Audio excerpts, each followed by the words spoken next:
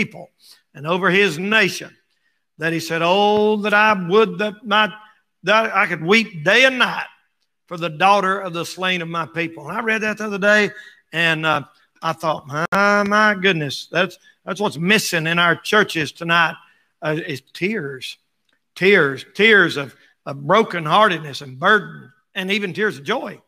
And if you go for a pretty good while and don't pray and don't cry, you're backslid. You really are. If I don't cry for a while, I start saying something's wrong with me. You get hard. You get hard. I do. Y'all do. And old Jeremiah, boy, he was brokenhearted for people. And Israel, as a nation, was backslid. And that's what I'm going to talk about tonight. The backslid nation of Israel, and use that as a type of you and I. I think we can do that without doing any damage to the scripture at all. As like one old fellow said, they said, us Baptists don't believe in backsliding, but we sure practice it. And that's true. That's true. And backsliding is not a term you find in the New Testament, but the thought is definitely there, and simply means you serve God and you do real good for a while, and then you just sort of slide back into your old ways. Like you're going up a bank and you slide back. And I'm going to tell you something tonight. You can be backslid sitting in the church every Sunday. Yes, sir. You sure can. Don't ever think, and I'm glad you're here, and I'm here every time the door's open. But that don't necessarily mean you're all. In fact, most of the time, when somebody goes out and does something really crazy or wicked, and you say, my goodness, I can't believe that. They went to church every Sunday. It started way back there somewhere. You don't just backslide overnight. You get a little colder. A lot of people don't even realize it. You backslid and not even realize it. You've heard my illustration over and over and over about the ocean. If you've been on the beach, you swim. And when you're swimming out there, every wave moves you just a little bit more, And you look up and say, where's my motel? That's way over there somewhere. And you didn't even realize you moved. That's the way backsliding is.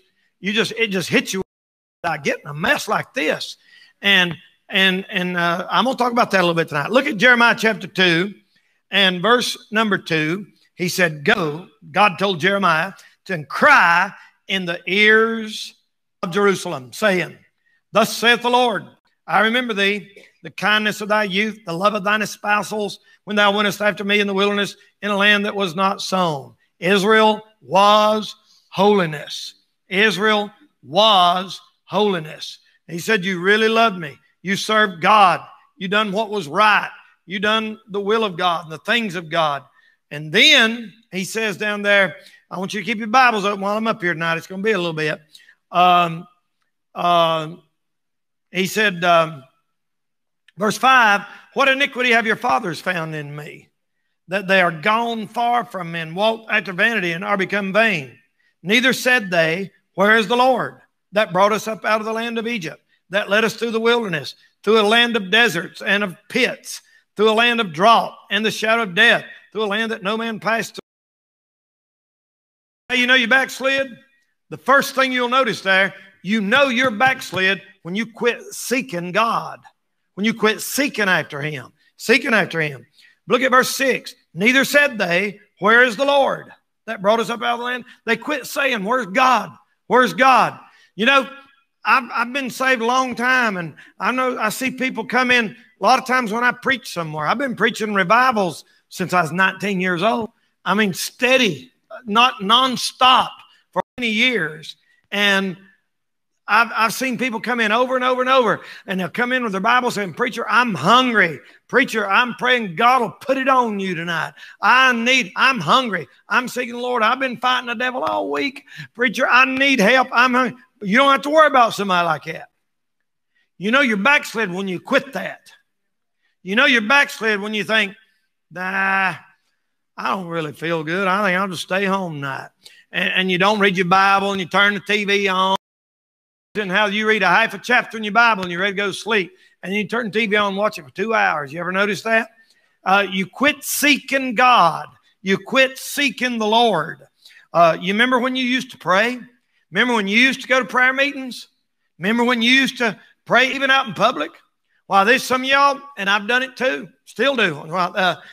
You meet somebody uptown, and they'll say, I want you to pray for me. You say, all right, let's bow our heads and pray right here, right now, right in front of God and everybody, right? And that, remember when you used to be that? Remember when you used to bow your head and pray at lunch, at work? You remember at school? Some of y'all, you went to school and you said, I don't care what nobody thinks. I'm going to pray. I'm going to seek God. Remember when you said, I don't care what people think about me, but you quit that. Somehow or another, you're a little too mature for that. You're backslid. You're backslid.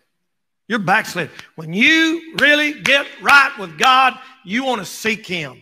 You want to seek Him.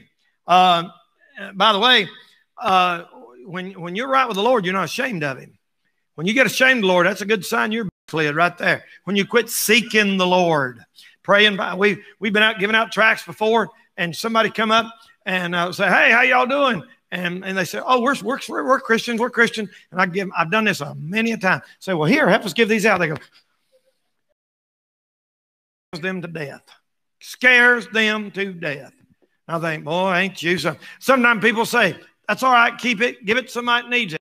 Here, help us give it to somebody that needs it. They won't. They won't. Chicken. Backslid. Just plain backslid. You remember when the preacher would say, we're going to fast. Remember a long time ago when I would say, look, y'all, youth rally's coming up, let's fast. You couldn't wait to raise your hand. You think, well, I'm going to volunteer for I'm going to fast. Pray. Now you just sort of slump down in your seat and hoping everybody will take up all the days so you won't have to and all that. You quit seeking God. You quit seeking God. You say, Brother Danny, you ever get like that? Yes, sir, absolutely. You say, what do you do about it? I make myself seek Him. I make myself go after Him. Listen, it's a fight. Why do you think He called our soldiers? We're fighting a war.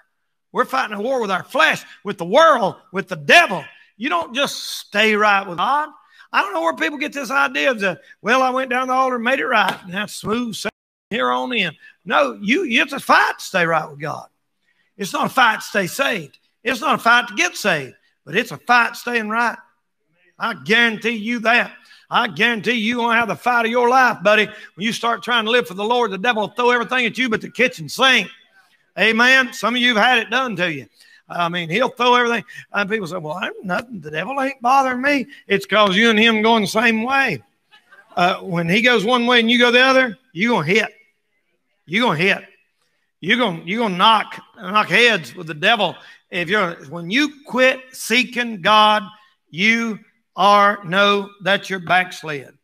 Number two, here's another way you know you're backslid. You follow other gods. Little g. Look at verse 11. Got your Bibles open still? Look at verse 11.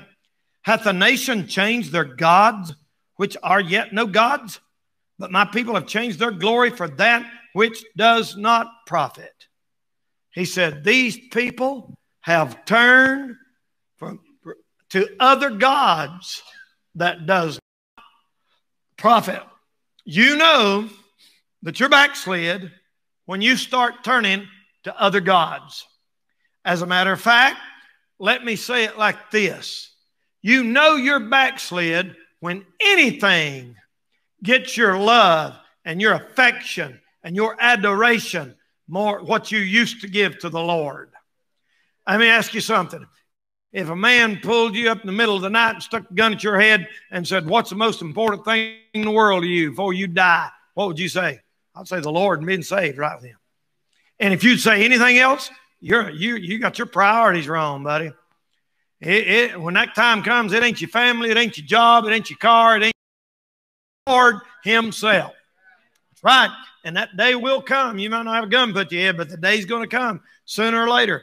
Don't follow other gods. Here's the way you know you're backslid. Now, some of you are going to be a little uncomfortable here, but it's a truth, and I got to say it. It's, when you really get on fire for God and you really get right with God, you give this up, you give that up, you get dedicated to everything. And then after a while, you find yourself going back, in other words, you start listening to that music that you gave up one time. Right? You say, well, Brother Danny, don't you ever have no trouble with music? I sure do. I can go in a store and sometimes hear a song, and 5 miles down the road, it's playing in my head. I have a fight with it. And the only way I can stay right with the Lord is just absolutely not listen to none of it. I mean, none of it. You can't help but hear it.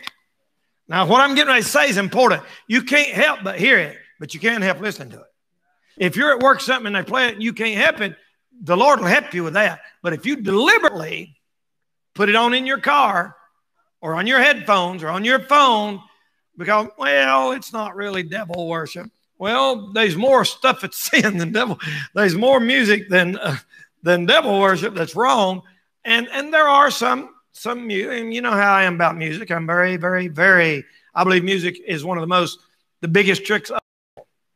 And I know some of y'all think I'm overboard, but I think you're underboard. And I don't think every song has to sound exactly like.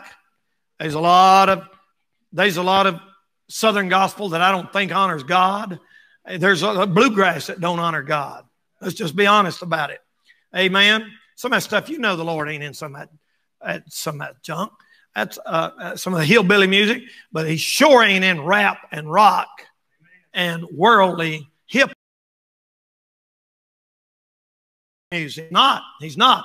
Now I know preacher. Well, no, I can't. But I can show you in the Bible where it says you're supposed to have common sense. And I can show you in the Bible where there was some music when David played on his harp, it made evil spirits flee. And I can show you in the Bible where he played a certain, and the Spirit of God came on him. Sure can. I can show you that in the Bible. And so just be honest about it now. Be honest about it. You say, well, I went and throwed all my shorty shorts away, but then I went and bought me some more. You know, be careful about saying, I give this up for the Lord, and then you figure out that it wasn't wrong. You matured and figured out it wasn't really wrong. Amen. Now, on the right side of that, there you do. I don't believe every single thing is wrong now that I did when I first started preaching. I've learned a lot, but I still believe everything the Bible says is wrong is wrong. Got that? I remember when I first got saved, we didn't know that. We read the Bible and we read through there and it said not to make any graven image of anything. And me and these boys looked at each other and said, oh my goodness, that means pictures on the wall. They're graven images. No more pictures on the wall. And we tried to do, and I said, God, we'll throw our driver's license away. I said, you're not supposed to make a picture. But, you know, the scripture, if you finish reading that scripture, it said, graven image of anything to bow down and worship them. It don't mean you can't have a picture of your kids or a picture of your dog or a picture of your house or something like that. But if you don't worship it, it does. But there's things like that you do mature on. But when something is morally wrong and is carnal and worldly, you don't mature to the place that it makes that all right. You're backslid. You're backslid.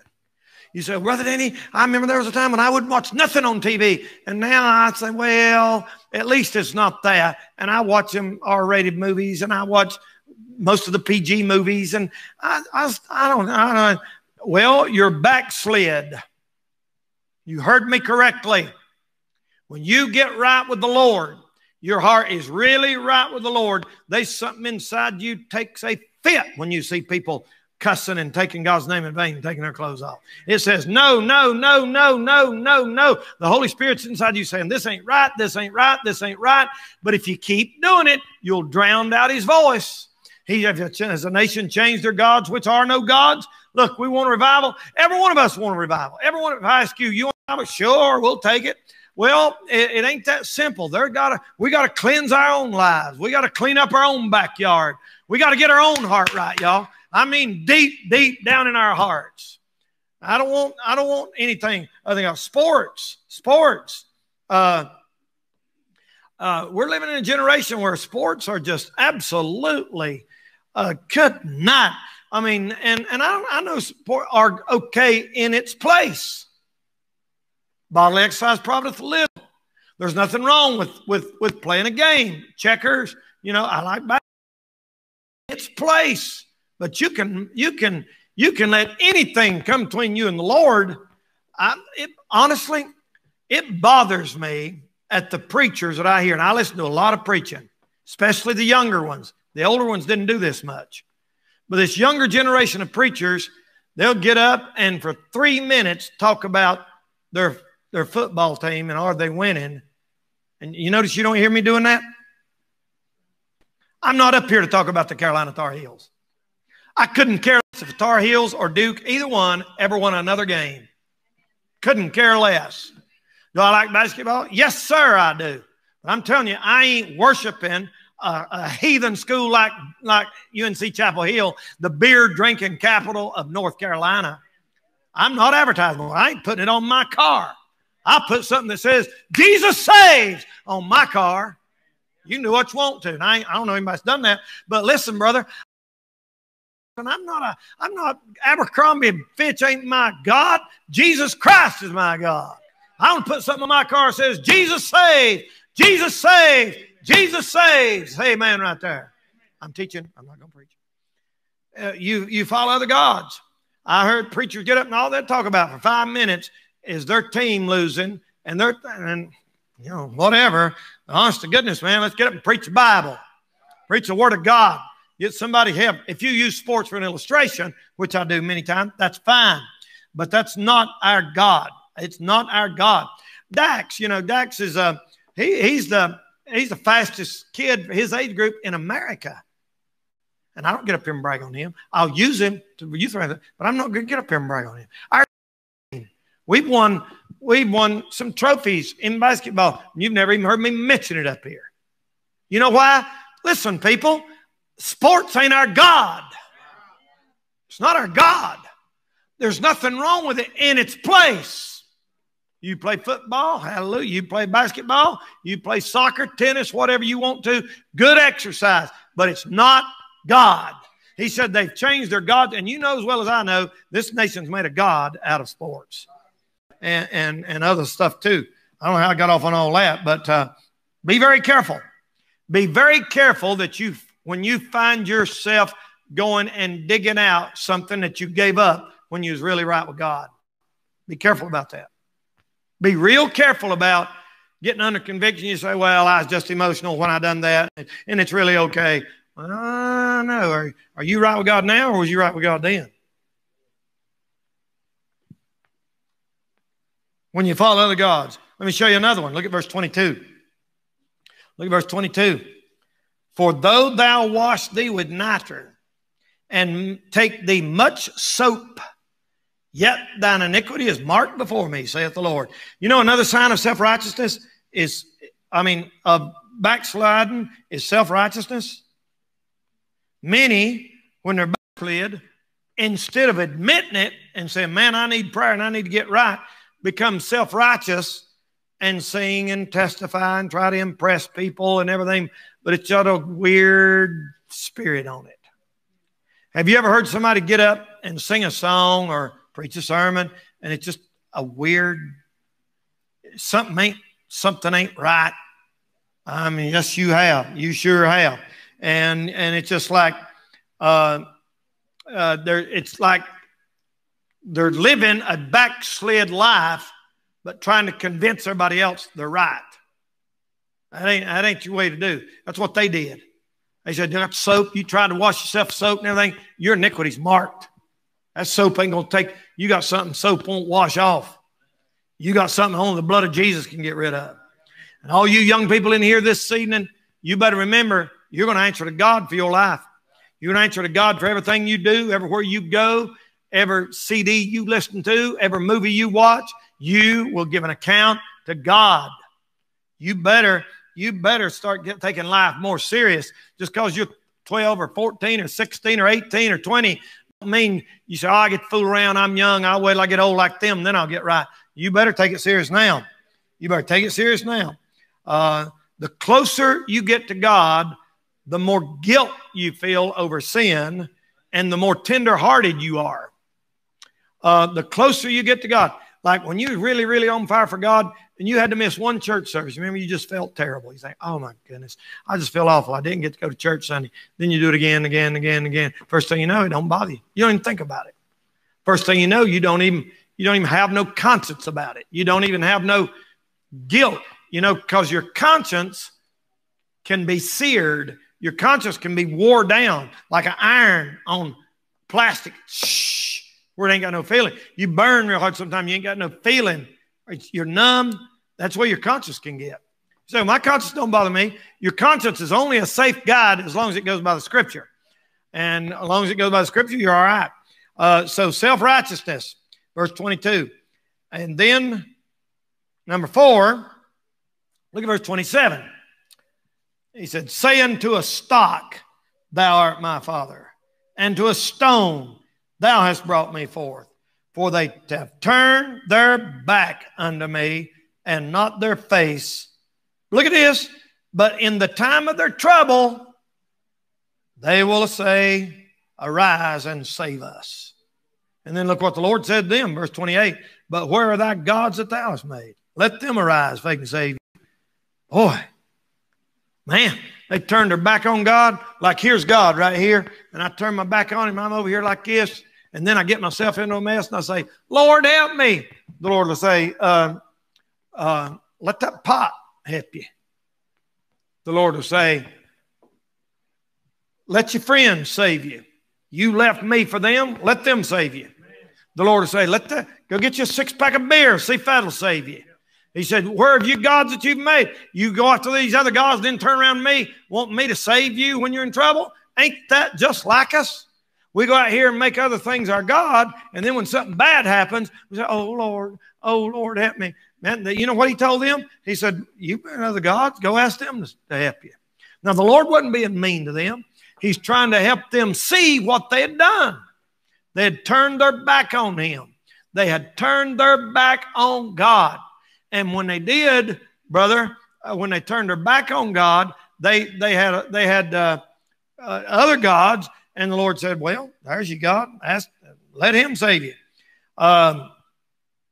It's like, I don't know how to say it. I don't know. I guess some of the first signs of backsliding, you quit reading your Bible regular, or you get way behind. You quit praying.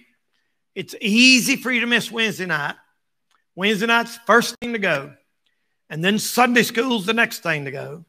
And then Sunday night's the next thing to go, where you're only coming Sunday morning.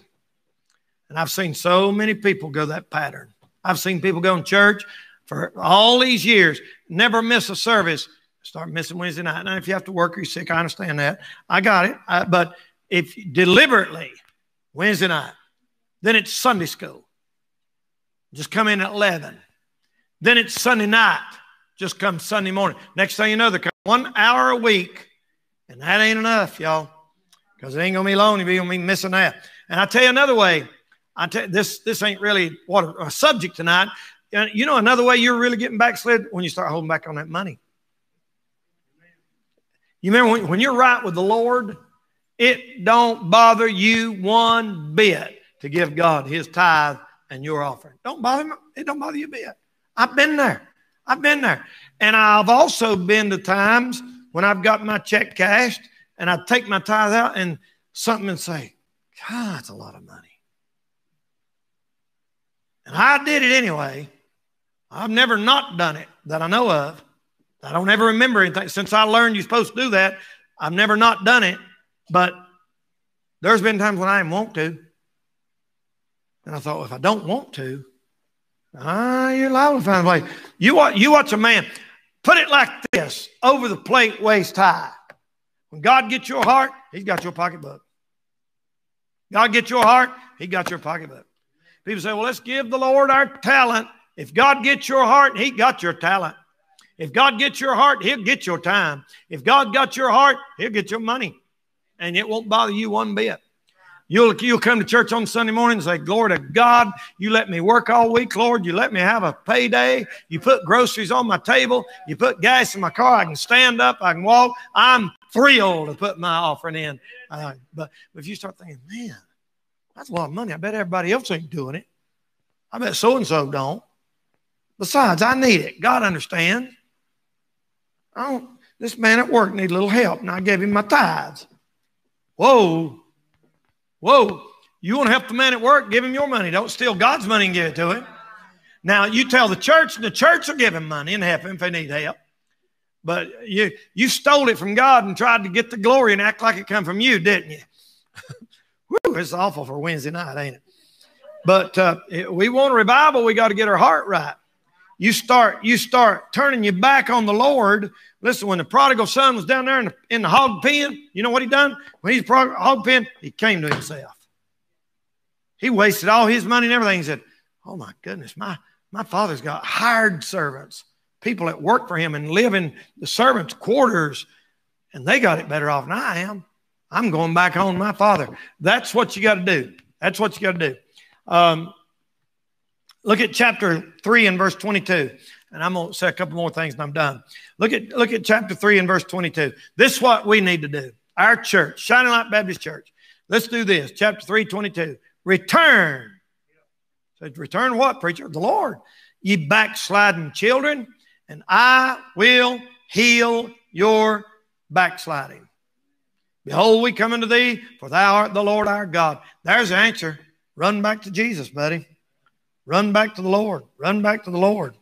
Now, here's a picture of a backslider. A wounded conscience. A mind sick of itself. A memory full of self-reproach.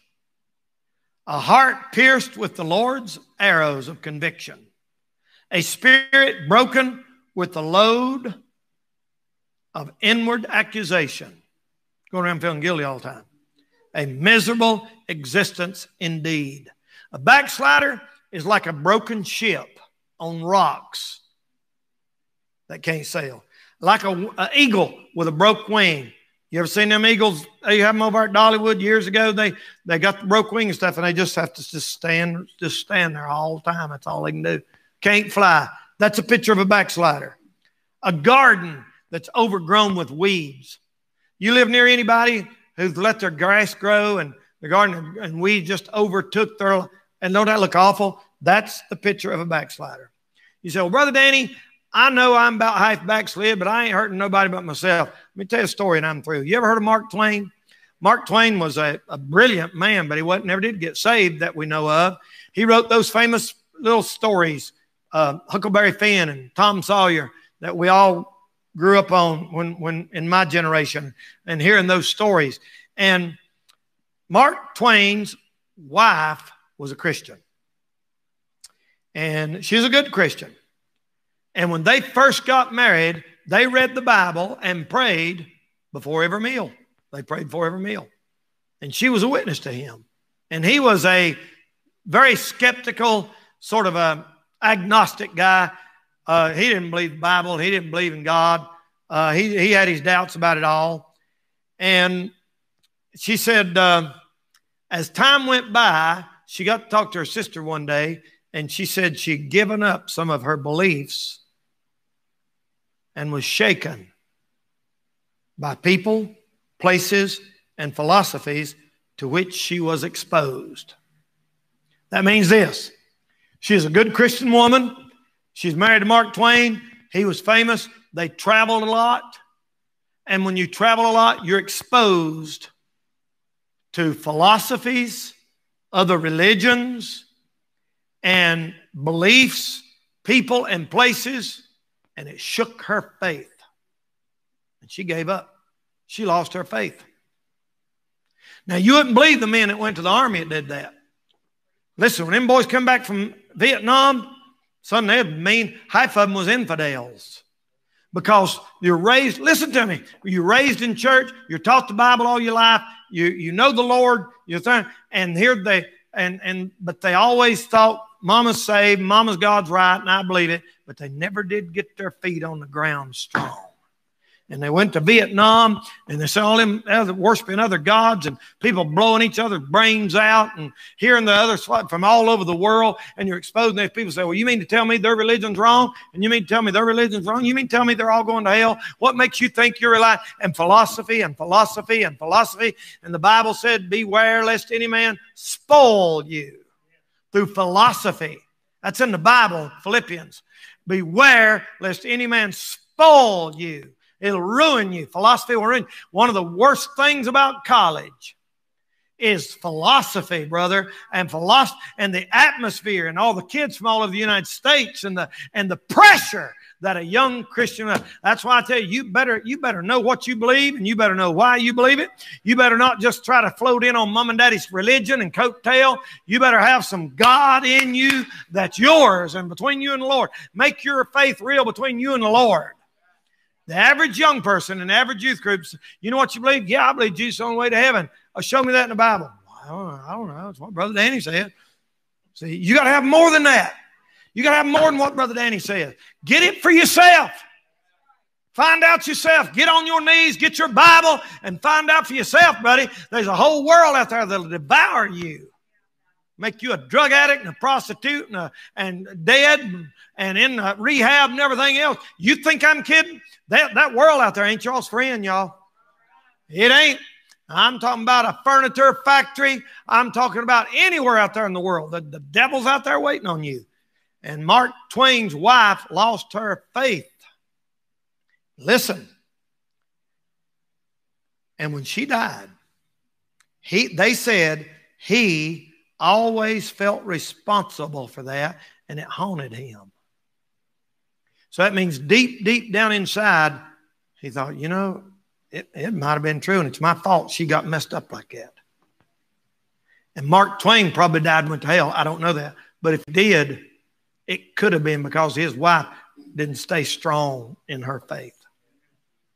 I'd like to challenge every one of you. You get on your knees. Everything we preach up here, me or any other preacher, you check it out in the Bible and get it for yourself. Get it for yourself.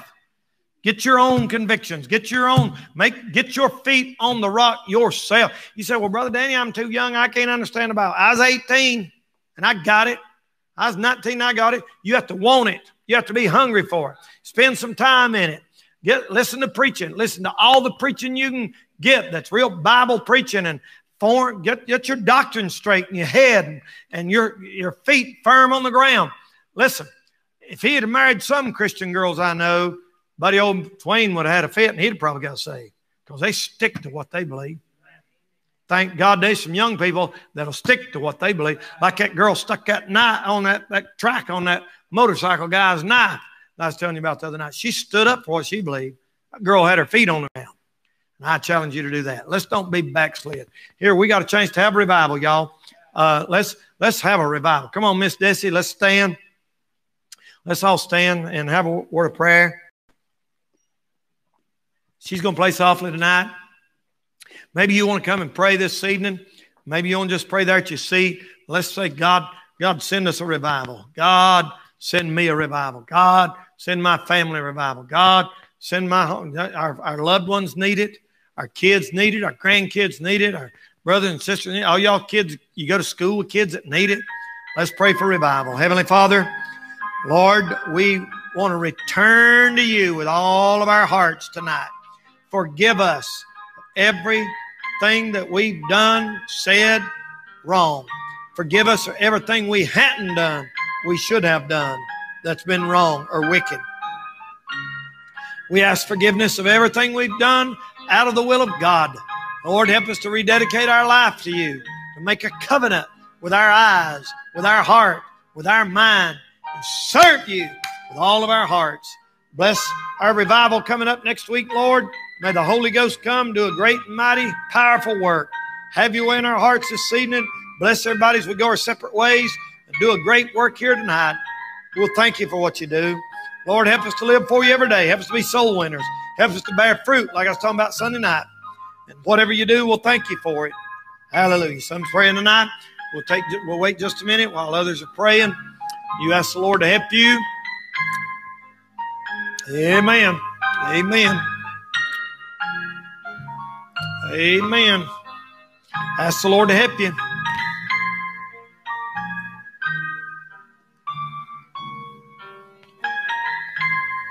Amen.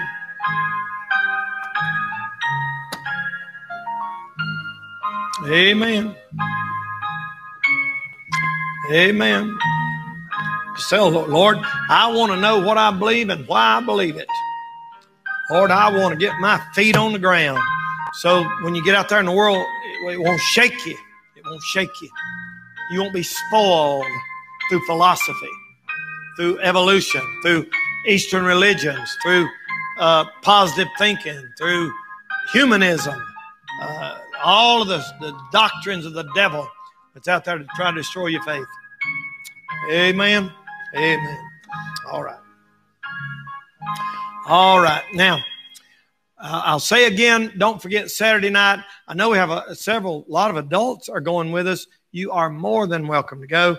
We'll come back and have some good food at 6 o'clock. We'll meet. We're going to go sing and preach over at Pinky and Doris's, just right up here up the road up here at 96. And we're going to try to go see Brother Ed and maybe Roger and Lynn, Miss Rhonda that lives right over yonder on the other side of the road. We got bunches of them close that we can go sing and have a little church service in their yard. We'll take the guitar, just go have a good time in the Lord. So go with us. You're welcome to take the car and follow the bus, and we'll have a great time. Okay? Amen. Okay? So let's pray about that. And then everybody prep yourself now. Get yourself ready for revival. Our kids started school today, and I know they're going to be ready to go to bed when they get home tonight. They got up early this morning, and they're in there full time now. So I pray for Kelly. She couldn't hold her eyes open. She's sleeping. But anyway, back in the old grind. Amen. All right. We'll be dismissed in prayer. After this, fellowship with each other and be friendly in the Lord. And some of you guys, I need a little help here. Oh, by the way, I want to say thank you, men, for coming and working Monday. Man, it looks brand new around here, especially that man right over yonder, Jason. He came back and worked all day yesterday. But I appreciate you guys helping Monday. We made it look way better. I hate weeds. So thank y'all for doing that. Okay. Remember Brother Steve, he's got a little touch in his back again. So I'll pray for him. Okay. All right. Let's pray. Amen. Everybody, let's pray. All right. Brian, how about you dismiss us? Go ahead.